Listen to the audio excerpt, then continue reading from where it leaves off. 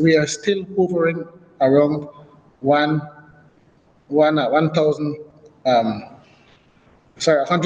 tons of sugar, 1 million tons of sugar cane.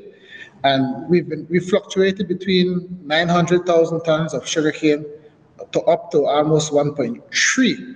But as a country, we have not been able to jump 1.27 or something like 1.3. We've been stuck, and then we go up, then we come down. And that is not good for the factory. It's not good for the farmers. Our yields are between 15 and 20 tons per acre on an average in the north, and the factory claims they are very efficient, but we do know that there are times that they cannot receive more than a certain amount of cane on a daily basis, and there are many years that cane got left in the field, and that is value that could have been saved and so forth. And right now, the price of sugar on the world market is very good, so there's great incentive for our industry to grow.